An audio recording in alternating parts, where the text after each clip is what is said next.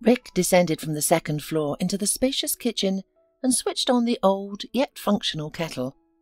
Many of his acquaintances found this habit amusing. Considering his successful business, he could easily afford a new kettle, or even hire someone to serve him tea in bed. But what could they understand? Rick would never dispose of this old kettle, nor let anyone else touch it. After all, it was a gift from his fiancée, a strange but heartfelt present that she occasionally gave him. Feeling exhausted, he rubbed his temples. Despite just waking up, he felt as if he had been standing all day. Unwanted memories flooded his mind. They were painful and he wanted to push them away, but they were all he had left. He held on to them like a drowning man clutching at straws. "But why do I need a new kettle?" he asked grumpily back then. "The old one still works. If anything happens, I'll buy a new one myself. Carly, you don't need to give me anything." "Your old one doesn't work very well, it seems to me," she replied with a laugh. "Besides, this one looks much prettier. And about gifts, of course, I don't have to, but I want to." This was always the case. She gave him somewhat practical items, leaving him to wonder why. Was she embarrassed by the income disparity? Or did she not want to appear materialistic? However, Rick would never entertain such thoughts, as he clearly saw Carly's genuine love for him. Powerful and sincere, just as he loved her. He also gave her gifts, primarily expensive jewellery. Carly accepted them with sincere delight, but she rarely wore them, perhaps only when she met him, and not every time. This puzzled Rick, but he didn't know how to handle it. Should he give her something different? But what? One day he asked her directly, "Carly, I get the feeling you're not happy with what I give. Maybe you want something else?" "Why are you dissatisfied?" she replied. "They're very nice." "Then why do you wear them so infrequently?" "I'm not sure," Carly said, wrinkling her nose. "I guess I'm just not used to them." "You'll have to get used to it," Rick said with a smile. However, apart from these small misunderstandings, their relationship was going just fine. They understood each other from half a word, and it was not just a beautiful expression, but their objective reality. At times, a single glance was all they needed to comprehend each other's thoughts. This level of understanding started from their first meeting. Carly stood at the station, pale and bewildered. People bustled around her, wrapped up in their own worlds. They passed by the forlorn girl, not out of indifference, but because she was not in the habit of expressing her emotions. Rick was in a foul mood that day. He had been conducting important negotiations outside the city and was on his way back when his car broke down unexpectedly. He called a repair crew, but he didn't have the opportunity to wait for them, let alone for them to fix everything. His next meeting was scheduled to start in just over an hour. He tried to hail a cab, but to no avail. There were no available cars nearby. Rick called several other companies, but the result was always the same. Either there were no cars nearby, or all the drivers were booked for the next few hours. He couldn't understand this sudden rush. It was the middle of the workday, a time when cab drivers usually lacked customers. Nevertheless, he needed to find a solution quickly. Upon reflection, he realized he had only one option: to take public transportation, specifically the fastest train. With a heavy sigh, he left his car for servicing and headed towards the nearest train station. His luck continued, as not all trains stopped at this station, but one was due in 5 minutes. If he had spent more time with his car, he would have missed it, with the next train only due in 3 hours. Rick walked up the platform and began to pace impatiently. He could already see his train in the distance. It looked tiny, like a toy, but with each moment it grew larger and more substantial. The loud horn, a signal of its impending arrival, was already audible. And then Rick momentarily glanced away from the train, his heart seeming to stutter and then race. He was certain He had never seen such a beautiful, yet sad girl. Almost unconsciously he approached her. "What's wrong?" "What makes you say that?" She lifted her gaze to meet his. There were no tears, but her eyes held a profound sadness, even despair, as if she wanted to ask for help but didn't dare. In an unexpected impulse, Rick took her hand. She didn't pull away, yet she didn't respond. Her hand hung limply in his. "I can tell by your eyes," he said, "and your posture. I'm sorry, but you seem troubled. May I help you?" "Unless you possess the art of teleportation," she replied sadly. "Alas, I don't. Otherwise I wouldn't be here." He sighed with a smile. "But perhaps there are more realistic ways to solve the problem. Tell me, and we'll think together about what can be done." "What's there to do?" she asked, waving her hands confused. "I mistakenly left my train pass at home, and the next train isn't for another 3 hours. I can't retrieve it from home and be on time on that train. If I'm late for work, I'll be fired. The pass was in my wallet, so I can't even buy a single ticket."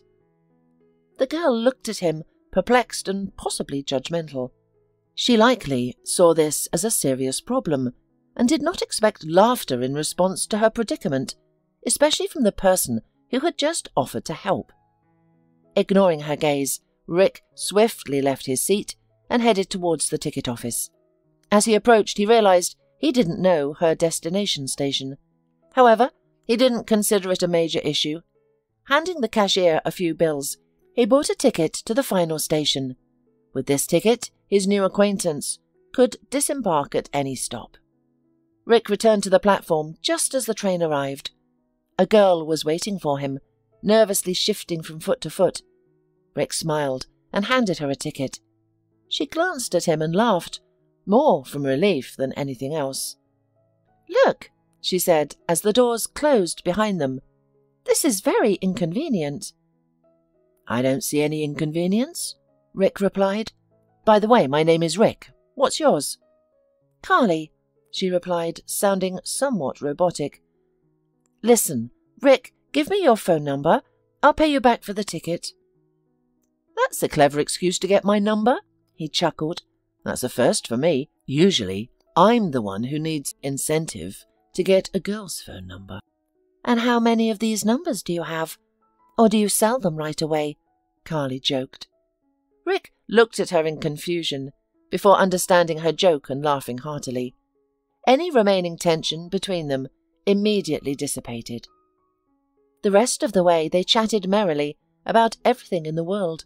However, as it turned out, Carly got off after only a few stations. She insisted on exchanging their number to pay him back for the ticket.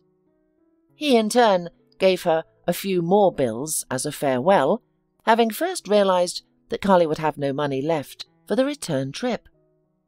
Thus, they found a reason to meet again. The businessman was running late for his meeting, but no longer viewed it as a tragedy, as he had a few hours ago. His partners understood the situation and agreed to reschedule the negotiations for the next day. After all, everyone has a car breakdown at the most inconvenient time. But that wasn't Rick's main concern. Rick's mind was preoccupied with his new acquaintance. He could easily visualize her delicate facial features, slender hands, and bright smile. Her laughter, jokes, and unique phrases echoed in his mind. He was grateful that the meeting fell through, as he was incapable of focusing on business that day. Rick and Carly met again a week later, but purely by chance. He had considered calling her multiple times but hesitated, fearing his feelings may not be mutual, despite their initial connection. The day of their second meeting was particularly stressful for Rick. He had been busy since the early morning, without a break until 9 p.m. He hadn't had time to eat, so he decided to stop at a cafe. Exhausted, he chose the nearest fast food restaurant, despite it not being his usual preference. At that moment, he didn't care. Selecting a few appetizing dishes, Rick found an empty corner table and began eating. Soon he heard a familiar voice. "Would you mind if I joined you?" Surprised, Rick looked up to see Carly beside his table, holding a tray and smiling. He stood, took her tray, placed it on the table, and pulled out a chair for her. She sat. "I never expected to see you here," Carly stated. "It must be fate," Rick responded, grinning. "I don't frequent trains, and I don't frequent eating in such places. What brings you? I thought city trips weren't your thing." "You're right," she agreed, "but work sometimes demands it." "In that case, I'm glad your work brought you here today." "Me too," Carly replied softly and shyly. It probably could have lasted longer, but an irritated restaurant employee informed them that the establishment was closing soon. Only then Carly realized that she was about to miss the last train. Rick accompanied her to the station. "Call me this time," the girl shouted, just before the train doors slammed shut. "By all means," Rick responded quietly.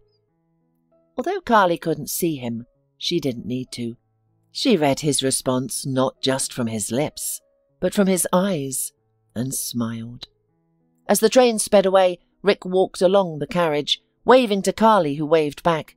Perhaps in that moment, they both understood they had become a real couple, with many months of unspoiled happiness ahead. The whistling kettle snapped Rick out of his fond memories and back into a harsh reality where Carly no longer existed.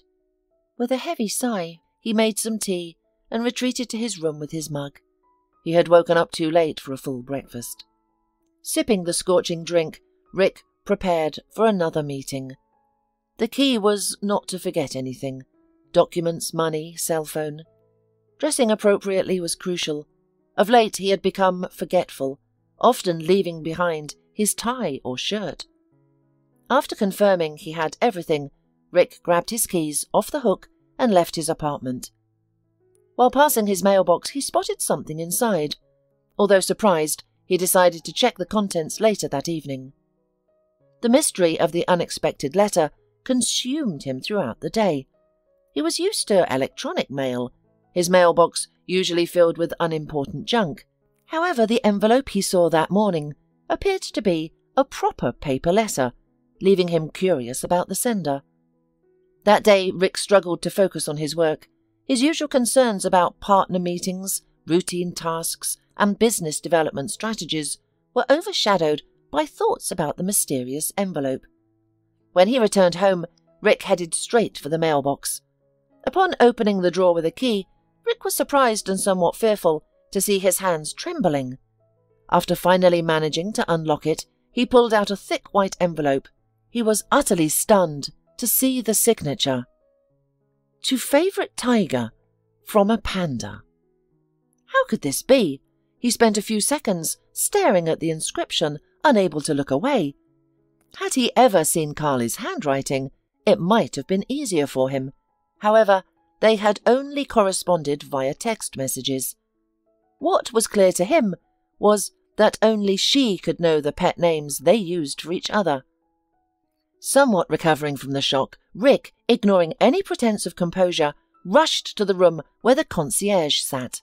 The elderly woman looked at him with mild confusion. He showed her the envelope and, gasping for breath, asked, "Did you happen to see exactly who brought it?"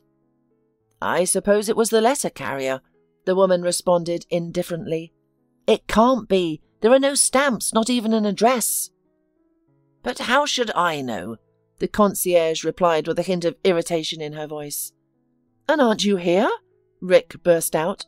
"To know who and why someone enters the building?" "Do you think I'm not human or something?" the indignant woman retorted. "Am I not allowed to eat or use the restroom? If someone entered the building, they must have had the keys or knew the code. It must be theirs. Don't get so excited. With security like this, strangers could have done whatever they wanted." Rick snorted and left, having the last word. As he rode the elevator, he felt resentment. This feeling overwhelmed him so much that he temporarily forgot about the envelope. The building was supposed to be elite, with 2-story apartments, but instead of professional security guards, there was a bored retiree who was neglecting her duties. But this feeling of resentment only lasted until his eyes fell on the inscription again. His heart yearned, wishing to believe that it was indeed written by Carly, though his mind protested that it was impossible. Rick couldn't find any other hints, no matter how meticulously he examined the envelope. He was too terrified to open it. He vividly recalled the day he came back from an extended business trip overseas. Rick was thrilled, eager to share his happiness with Carly. The deal that prompted his trip had been successful, better than he had anticipated. His months away from home were not in vain. However, his only desire, at that moment, was to see his girlfriend as soon as possible. No, his fiancée, to be accurate. He had proposed to her just before he left, and their wedding was to occur soon after his return. Without even stopping by his apartment for a change and a shower, he headed straight to the village where Carly lived. Rick knocked on her door for a while, but received no answer, which surprised him. Usually at this time Carly would be home. However, he didn't see any reason to be concerned. Perhaps she had gone to the store or was occupied elsewhere. Regretfully, he took out his cell phone because he had hoped to surprise her by showing up unannounced. He called Carly, but her phone was unreachable. This was alarming now. As far as Rick knew, she never turned her phone off and always monitored the battery level just in case. She wouldn't want to be unavailable if something happened to her or her loved ones. Growing more worried, Rick knocked on the door again, this time more forcefully. Still no one answered, and he could hear no movement within the house. On a whim, he tried the doorknob. It was locked. At this moment, an irritated voice rang out. "Well, why are you barging in? No one's there." Rick turned to find an elderly woman watching him from the road. Judging by the large bag she carried, she was returning from the store and had been observing his unsuccessful attempts to enter Carly's house for a while. "Carly's gone out, hasn't she? Do you know when she'll be back?" Rick asked. The woman's face darkened. "Don't you know anything?" she queried with a sympathetic tone. "What should I know?" "She's dead," the woman replied. "She caught pneumonia. She thought it was just a cold and tried treating it with tea and raspberries. By the time she realized it was serious, it was too late. There was nothing doctors could do." "But I spoke to her on the phone just the day before yesterday. She was coughing, but she said it wasn't serious. Just 2 days ago, she thought it was nothing serious, but it happened last night." "Is someone arranging the funeral, or—" Rick trailed off, unsure how to finish his sentence. He was struggling to grasp the reality of the situation. Young people don't just die suddenly like this. It can't be. He thought perhaps the elderly woman was mistaken. Carly must be alive and well. Maybe she had just gone somewhere. "As far as I know, Carly is an orphan, so ask her friend Natalie. She lives 2 houses down, in the one with the red roof," the woman explained. Rick sank to the ground, overwhelmed. Everything started to make sense. Carly was indeed an orphan, and had only one friend from her time in the orphanage, who lived in that very house. There were too many coincidences to keep believing that the old woman was confused. "Hey, don't die here yourself. There's no help around here," the elderly woman fretted. No, I'm all right," Rick mumbled weakly. "Ah, I see the kind of all right you are. What was our Carly to you? A girlfriend?" "She was my fiancée," replied Rick, vaguely conscious of his words. "I left for 2 months for work, and we were meant to marry on my return. I just came back and went straight to her. I wanted to surprise her." Then Rick slowly got up from the ground, and without dusting his expensive suit, he marched towards the friend's house. He needed to uncover the truth. Part of him still harboured hope that this was a massive misunderstanding, and Carly was alive and well. This time, his knock was promptly answered. Natalie, Carly's friend from the orphanage, stood at the door. She scrutinized Rick and asked with a touch of accusation, "So, you've finally arrived. Where were you when Carly needed help?" Rick crinkled his nose. He had never favoured this woman, and didn't comprehend what Carly found in her. Nevertheless, the two were inseparable, and of course, he never dictated who his fiancée could and couldn't be friends with. "Is it true?" he asked. Secretly, Rick was hoping she would say, "Of course not."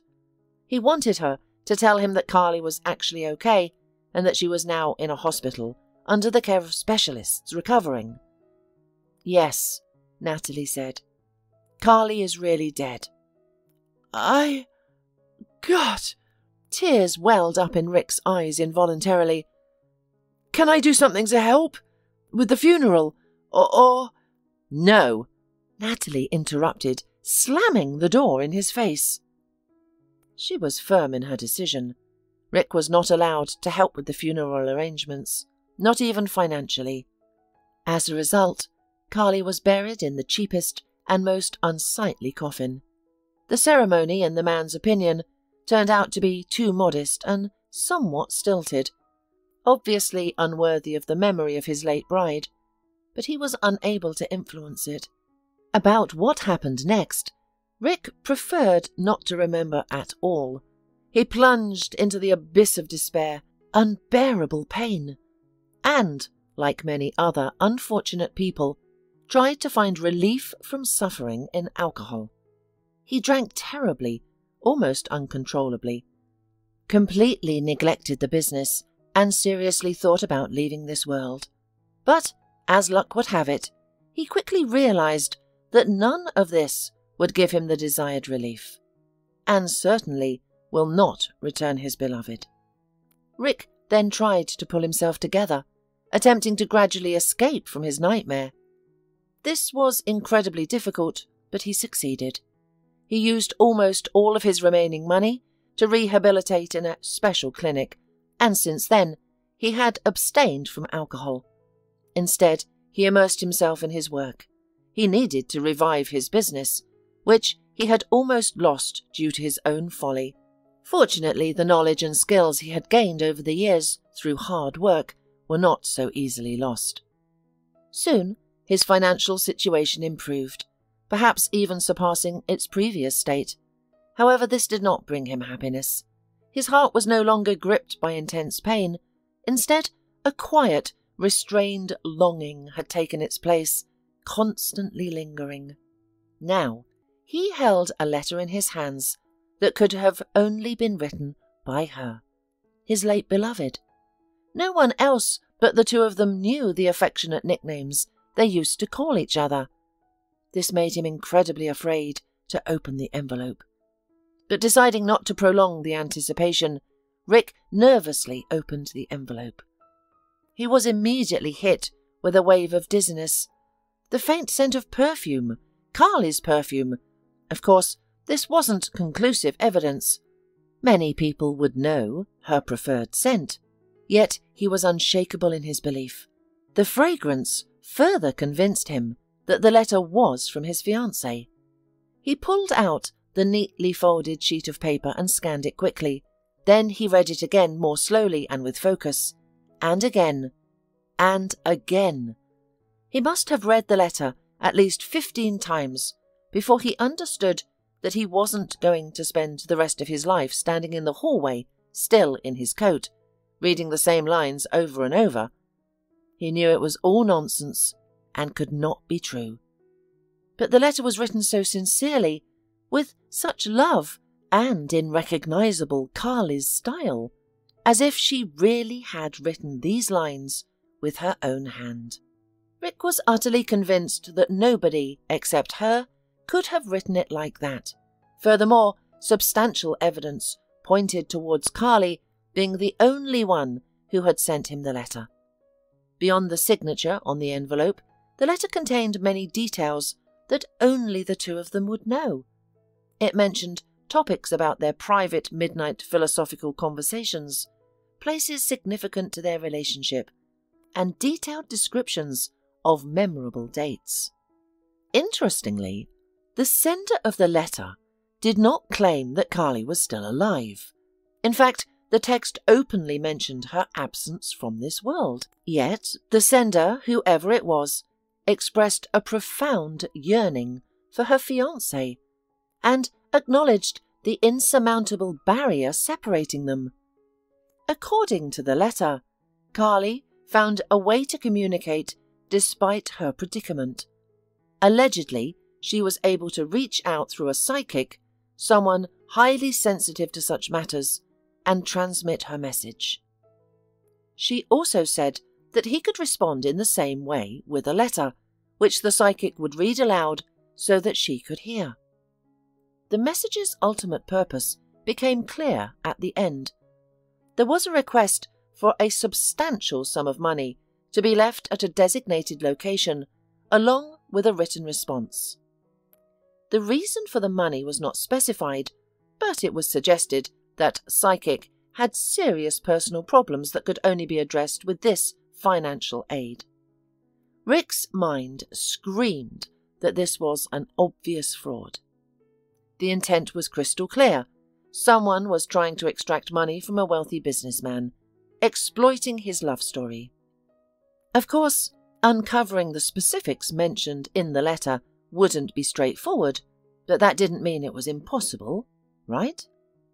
Rick was torn between his heart's desire and reason.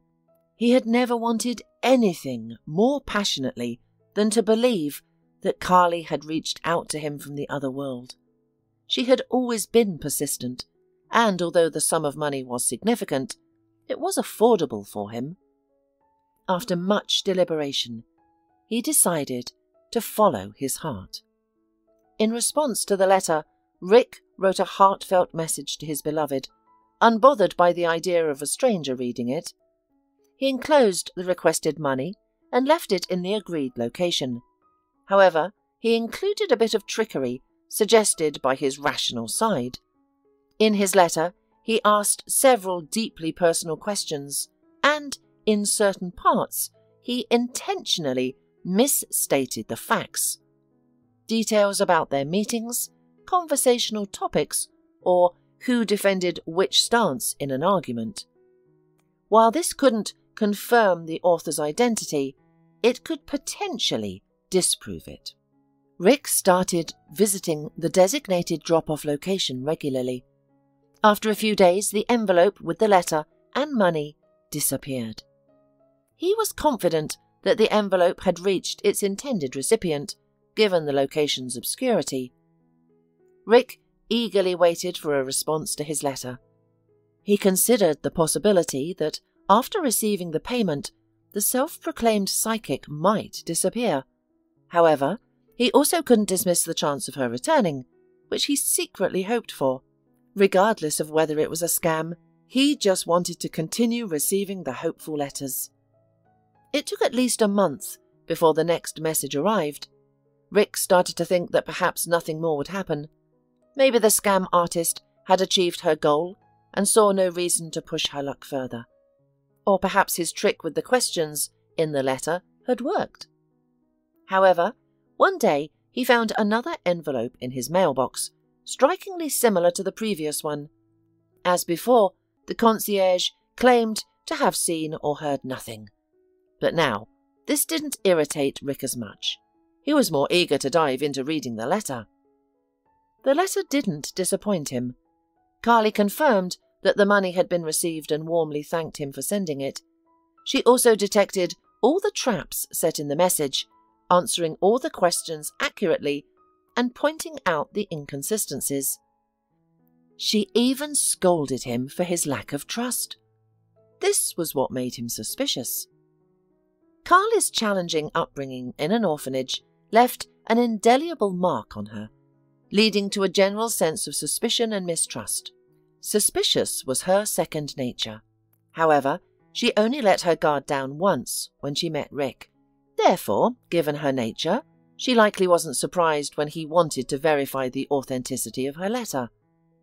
These letters each ending with a barely noticeable request for money, started to ask for larger amounts each time. This time the letter ended with another unobtrusive request for some amount of money for the psychic, and this time the figure was even larger than last time. Despite Rick being able to afford it, he became increasingly uneasy. He resolved to uncover the sender's identity. Rick wrote another letter, enclosed the money, and took it to the specified place. This time quite different, at the opposite end of the city from the first. Just like the previous time, he hid the envelope and money well to ensure that only the intended recipient would find them. This was in the hands of not only the mysterious sender, but also Rick himself. After all, the one who gets the money will definitely be the person he is looking for. No one else would think to dig under the bushes, searching for the hidden hatch, surrounded by haphazardly strewn boards. Rick Main's worry was time. Previously, it took the letter writer several days to find the envelope. He couldn't really sit in ambush for 3 or 4 days in a row without going anywhere, so as not to miss the right moment. Fortunately, it didn't come to that. The envelope was retrieved just a few hours after Rick had hidden it. A young woman, evidently worn by life, swiftly lifted the exact board under which the money was concealed. She took out the cash, counted it, and nodded to herself. Rick recognized her the moment she appeared at the other end of the street. Initially, he had doubts about the coincidence, but when she went to the place where the envelope was hidden, his doubts completely vanished. It was Natalie, Carly's friend from the orphanage, and she was clearly the one extorting money from Rick. Realizing she was about to leave, Rick decisively emerged from the bushes where he'd been hiding. Seeing him, Natalie turned pale. Rick worried she might run away or call for help, claiming she was being attacked or robbed. It would be difficult to explain to bystanders what was actually happening. But Natalie, whether from fear or surprise, appeared rooted to the spot, watching as the man she'd been trying to deceive approached her. "Why all this charade with the letters?" he asked directly. "Rick, what a surprise! I didn't expect to see you." Natalie feigned innocence. "I just decided to take a walk." "Natalie, stop playing games," the man responded tiredly. "We both know you wrote to me pretending to be Carly and asked for money. It's a low move, but perhaps forgivable depending on why you did it." "I don't know what you're talking about," Natalie replied innocently, still clutching the envelope with the letter behind her back. "Well, suit yourself. If you don't want to talk to me, you can talk to the police. I believe I have enough power to hold you until they arrive. They'll definitely find your fingerprints on that envelope you're trying to hide, and on the 2 I have at home. Additionally, I suspect you need the money for a certain purpose. It won't be difficult to find out if you've suddenly acquired the exact amount of money you didn't have before. Shall I go on?" "Damn you, you miserable rich man!" Natalie suddenly shouted, pressed against the wall by his deductions. "It was your fault that Carly died. You were off on your business trips, not even bothering to worry about her illness. If you had been with her at that moment, you could have driven her to the hospital. And you thought it would be fitting to punish me with money for the death of my beloved woman?" he coldly inquired. Natalie's words hit him hard. He had often contemplated his role in the events and blamed himself for what had transpired. Perhaps he should have exercised more caution during their phone conversations. He should have urged her to see a doctor when he heard her cough. Or he could have cut his business trip short and rushed to see Carly. "And I decided that since you've been part of the loss of one of my loved ones, you could at least help prevent another one." Natalie's tone softened, sounding almost pitiful. "In what way?" he asked. "I have a son, Nick," she sobbed. "He's 3 years old and has a congenital heart defect. He needs constant treatment that is quite expensive. Ideally, he should have surgery so he can live a normal life in the future. Her husband provides no support. He's an alcoholic, but also a criminal. He never contributed to the family financially, and now he's in jail. I don't know how I ended up with such a man. But that's not important now. What's important is that Nick urgently needs money. That's when I thought of you. Carly shared many personal details about you with me. Please just try to understand the desperation of a mother about to lose her only child. I apologize if my actions upset you. I can understand your desperation. Rick sighed. What I don't understand is this charade with letters written in the name of a deceased person. Despite our differences, you could have approached me directly. How could I deny helping a sick child, especially knowing how much he meant to Carly? I don't know what came over me, Natalie admitted, pulling her hand from behind her back to reveal an envelope filled with money. Take this. I'll repay the money I've already spent, even if in small installments. Please don't go to the police. I understand if you do, but I'm pleading, not for myself, but for Nick. What will he do without me? No need. Rick resolutely pushed back her hand with the envelope. Take the money and use it to support your son. Tell me, how much money do you need in total? For surgery, rehabilitation, and whatever else there may be. I'll find it. We'll save your boy. Natalie wanted to say something, but a lump formed in her throat. She cried and threw herself on Rick's neck. Caught off guard, he awkwardly put one arm around her, unsure how to react. Eventually she calmed down and pulled away from him. As promised, Rick covered all costs associated with Nick's treatment. Although he had to cut back on his certain things, it was manageable for him. Natalie's gratitude was immeasurable. However, Rick maintained a polite distance. Over time, their communication dwindled. They had saved Nick, but shared no other common interests. This whole story, of course, did not increase the warm feelings for Natalie in Rick's heart, and the woman, realizing her guilt, tried not to impose. Rick continued to live his monotonous, colourless life after Carly's death.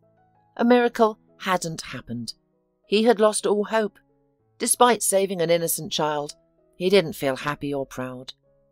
Months passed without any significant changes in Rick's life. He started to feel like he was slipping back into the same dreary routine he had been trying to escape for so long. He even bought a bottle of strong alcohol, but so far he had managed to resist opening it. However, he didn't know how long this restraint would last. But soon, life showed that his restraint didn't last long. One day he found himself sitting in the kitchen, staring at the teapot Carly had given him. He got up, took the bottle from the kitchen cupboard, and decisively poured some into a glass. Just as he was about to drink, he heard a strange rustling at the door, followed by a loud knock. He had to get up and answer it. "Who's there?" he asked. "Gas service," they replied from behind the door. "There's a leak somewhere in your building. We're checking all the apartments." Rick sighed. More than once he regretted choosing an apartment in a building that still used gas, constantly facing issues with it. This wasn't his first encounter with such a situation, so he opened the door without suspecting any foul play. His recollection of the subsequent events was hazy. Behind the door stood 5 or 6 men with a distinctly criminal appearance. Something flashed in the hand of the closest one, followed by a sharp pain in Rick's stomach, causing him to collapse on the ground, almost fainted. Stepping over him, the strangers entered the house. They hardly spent more than 10 minutes there, which seemed an eternity to Rick. After taking all the valuable things they could carry, they approached him again. Rick felt another attack of pain. Someone must have kicked him with a heavy boot. He didn't know where he found the strength to grit his teeth and remain silent. The only thing clear to him was that his silence was the key to his survival. He needed the thugs to think he was dead. And then a sudden thought occurred in Rick's mind. Just 15 minutes prior, he was indifferent about his own life. He had thought he wanted to die. But now he realized with clarity, no, I'm not ready for that. and clung desperately to life. "I think he's dead," a gruff voice from above him said. "That's great. Let's get out of here," replied a second voice, which belonged to someone who referred to himself as the gas man. They left. Meanwhile, Rick laid on the floor, contemplating his next move. Unsure how much time had passed since he'd been wounded, he knew he had to reach a phone and call an ambulance. As he lost consciousness multiple times, he tried to make sense of his fragmented reality. He crawled. When he awoke, he was in a hospital. His stomach ached, but overall he felt much improved compared to when he'd been struggling to reach the phone. His effort must have been successful, considering he was still alive. The man attempted to pull himself up on the bunk for a better view, but was immediately met with sharp, piercing pain. "Don't move," a quiet male voice commanded. "You've survived a major surgery. Your life is no longer in danger, but you need time to recover. Please, no sudden movements. It will make our job much easier." Rick's vision cleared as the painful fog lifted. He noticed a man in a white coat standing in the doorway, likely a doctor. "Did I call the ambulance?" he asked, struggling to move his tongue. "Yes," the doctor replied. "Fortunately, you were strong enough to do so before losing consciousness." "I think I lost consciousness earlier," Rick admitted weakly. "I don't remember making the call." "That's unsurprising given your condition," the doctor said. "But the circumstances of this case are quite unusual." "What do you mean?" "You see, something peculiar happened. A couple of hours after you were admitted, a man arrived. He looked like a gangster, the type you can identify just by their appearance. He persistently inquired about your condition, which was quite suspicious given your circumstances. But he insisted he wanted to assist you. Your condition was severe. You'd lost a lot of blood and needed a transfusion, but your blood type is very rare. It's impossible to obtain it quickly and in the required quantities. Simply put, we needed to find a donor. So I thought, what's there to lose? I informed the criminal, and he immediately offered to donate blood for you. I didn't believe it would work, but it turns out he has the same blood type. Moreover, it's perfectly compatible with yours, so much so that I can confidently say you could be related." "That's ridiculous," Rick firmly retorted. "I don't have any such relatives."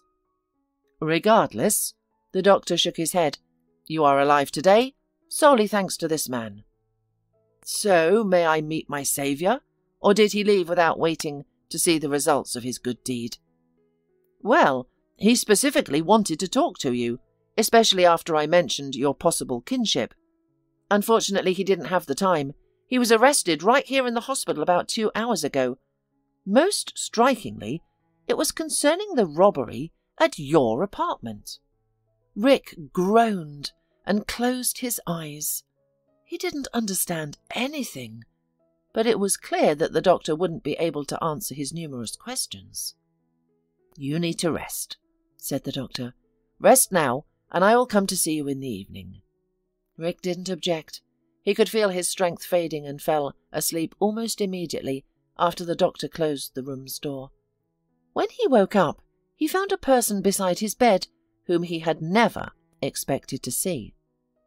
Natalie was sitting on the chair next to him.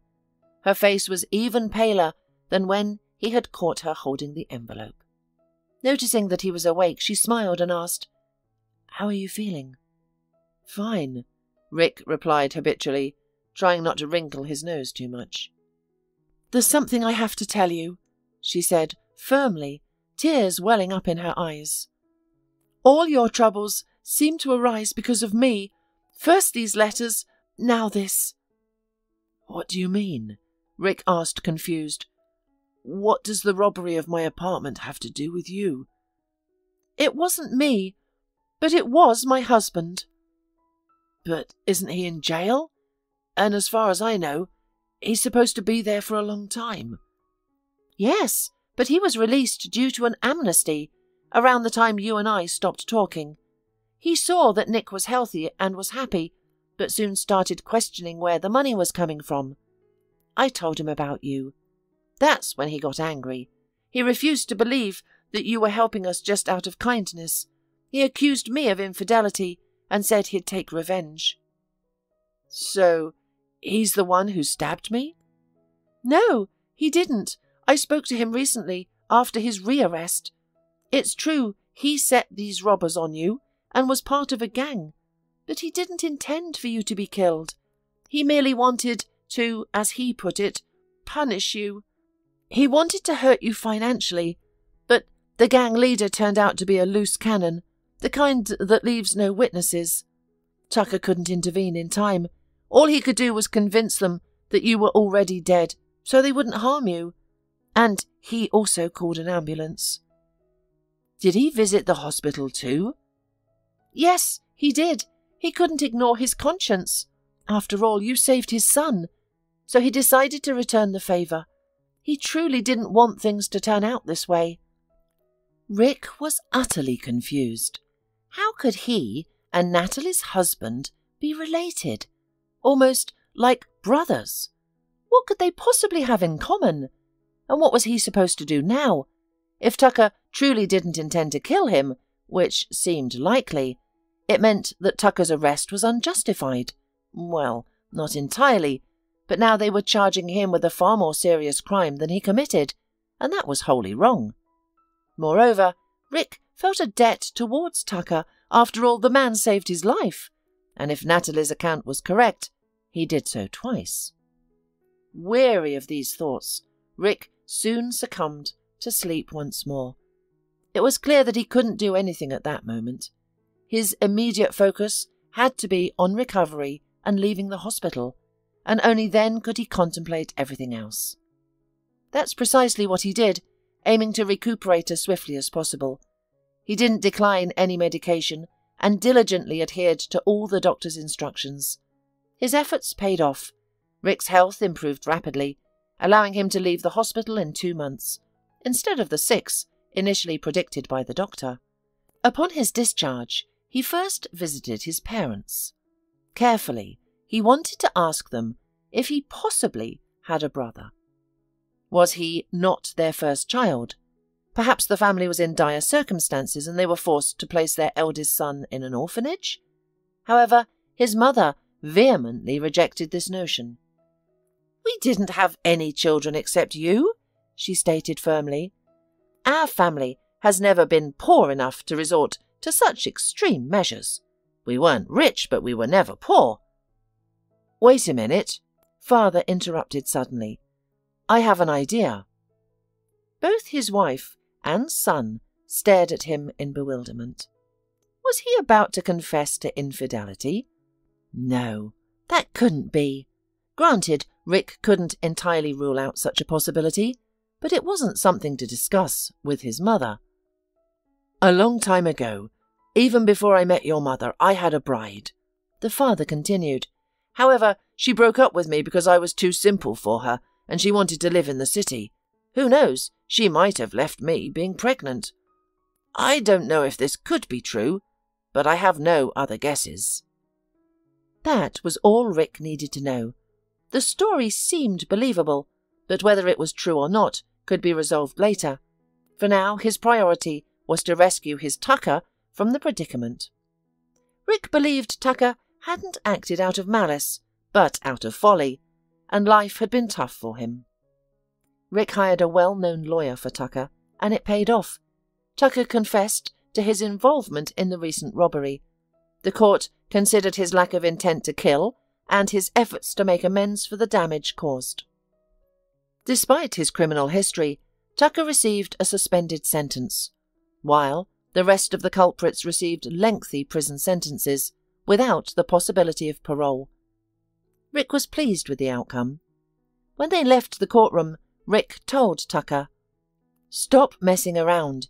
You have a wife who loves you despite everything, and a child who needs a present father, not one who's always in trouble." "Yeah, you're right, bro, but what other life do I know? Where would I go? A janitor, a loader? How could I support my family on that salary? That's if they'll hire me at all, considering my past. Let's make you my assistant. My business is expanding and it's becoming increasingly difficult to manage it alone every year. I haven't had an opportunity to look for a reliable partner. But remember, I'll be watching. If you revert to your old ways, I won't help you again. But I don't know anything about your business, Tucker responded desperately. That's not a problem as long as you're willing to learn. I'll pay for your courses and I'll teach you myself. All right, agreed Tucker. I promise, no more crime. His promise may have sounded overly dramatic, but Tucker kept his word. He studied diligently, heeded Rick's advice, and soon became deeply involved in the company's operations. As a result, the company began to grow at a much faster rate, which delighted its owner. As for Natalie, Rick was right. She truly loved her husband, despite his past, and was overjoyed that he had finally decided to turn his life around. Soon, they moved into a larger apartment and enrolled Nick in a good kindergarten. Their family, having overcome all obstacles, became strong and happy. Once, they visited Tucker's mother, and she revealed that Rick's father had been right in his assumptions. Yes, I was foolish and naive. I was seduced by the artificial glitter of the city. Life punished me, and I realized that not all that glitters is gold. Forgive me, son. I understand, Tucker replied. Regardless, you gave me everything you could. You will always be my beloved mother. This changes nothing. Rick was happy for his brother, yet a bit envious. He himself had no family or children of his own, only the memory of a deceased bride. However, lately he had started to move on. He felt that while he still had a tender and sad affection for Carly, he was ready for a new relationship. But with whom? He didn't have much time to ponder that. Rick was engrossed with the business, which demanded more of his attention as it grew. He and his stepbrother had decided to open a new branch, and he was now busily seeking suitable employees. Rick handpicked each new hire, from top managers to the cleaning staff. However, he faced significant problems when it came to hiring a cleaner. Rick understood that the position was not prestigious, but he did not anticipate the absolute lack of interest in it. Despite offering a decent salary for the role, only one candidate applied during the 2-month vacancy period. She was a girl from a dysfunctional family with no education or aspirations, and she was very happy about getting this job. Apparently, she had already given up hope of finding any way to make money for herself, and here was such unexpected luck. Rick felt guilty a little because he initially felt some sort of prejudice against her. The thing that stressed him out the most was that the new cleaner's name was her dead fiancé. One day, in the middle of the workday, this cleaner walked into his office looking distressed. "I'm sorry to interrupt, but it's urgent," she stated confidently. "Come in." "Please, believe me, but your business is at risk. I overheard the managers talking. I promise I wasn't snooping intentionally, it's just that, well, people often overlook the cleaners. They're trying to take your business away from you. They're using your upcoming negotiations with the key client. I don't know much about business, but as soon as I realized something was amiss, I started recording. I'll send you the recording via Messenger. Please listen to it as soon as you can." Having said this tirade, Carly hurriedly left the office, pulling out her phone on the way. Shortly after, Rick heard the notification of the message, but he remained still. He sat there, thinking about how much this Carly reminded him of his beloved Carly, especially in this critical situation. The information from the cleaning lady proved to be both true and invaluable. It was only after hearing the recorded conversation that Rick understood the planned setup and managed to prevent significant losses. Following intense negotiations, from which he emerged victorious, Rick realized that this woman had saved his business. He realized that she reminded him of Carly from the start, which was why he had been hesitant to hire her. He feared the associations and the inevitable loss when she would quit, having found a more suitable place. However, all his fears dissipated now. A week later, he asked Carly on a date. To his delight, she accepted. The date went even better than his wildest dreams. This led to more dates, and a year later, they were married. A few months after that, Carly announced to a thrilled Rick that they were expecting a child.